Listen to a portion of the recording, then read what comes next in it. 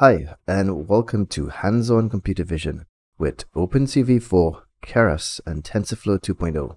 My name is Rajiv Ratan, and I'll be your course instructor.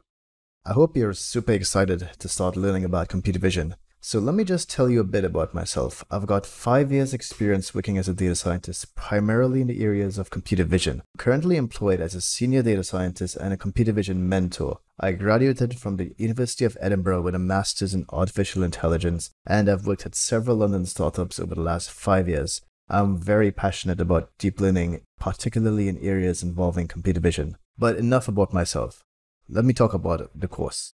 So this course is split up into 6 sections. Firstly, we start with section 1, where I introduce computer vision with OpenCV. In section 2, I take you through some simple image manipulations using some OpenCV operations. In section 3, we take a look at image segmentation and object detection with OpenCV. In section 4, we take a look at machine learning and deep learning and how it's applied in computer vision. In section 5, we take a look at more advanced deep learning. We're talking about advanced convolutional neural networks to be used for image recognition, facial recognition, and gesture recognition. And in section 6, we take a look at topics like transfer learning, using deep learning for object detection, and lastly, we finish it off with neural art style transfer.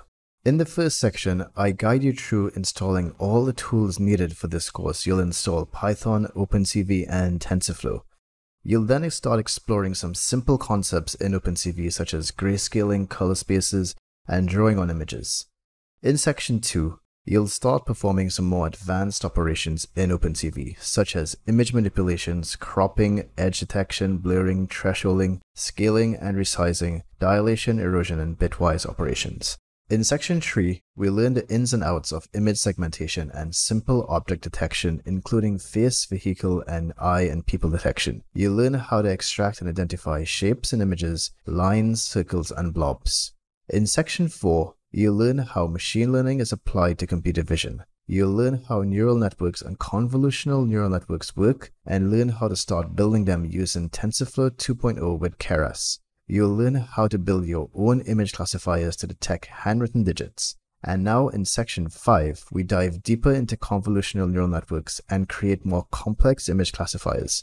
Starting with a classifier for sign language, you'll learn how to create your own dataset to build your own gesture recognition system.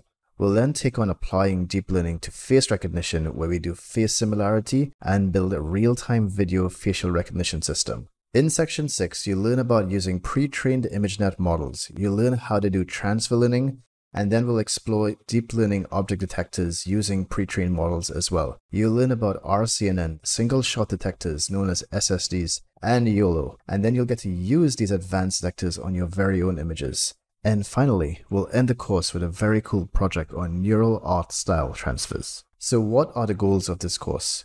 Well, firstly, you'll learn how to use OpenCV to perform many computer vision algorithms such as edge detection, contouring, and many more. You'll learn to apply machine learning and deep learning computer vision tasks using TensorFlow 2.0 with Keras, and then you'll understand deep learning, particularly convolutional neural networks, and how to apply them to computer vision. You'll understand how to use pre-trained models for image classification and object detection, and then you'll learn how to create your own art using neural style transfer. So by the end of the course, you'll be able to create your very own convolutional neural networks and create your own datasets. So what about the prerequisites for this course? Well, you'll need a basic laptop or PC with a modern browser and a moderately fast broadband connection to download or view your videos. Next, in terms of skills, you'll need to know some Python basics and some NumPy basics. However, the programming in this course isn't too intense, and I step you through the code in all of the exercises.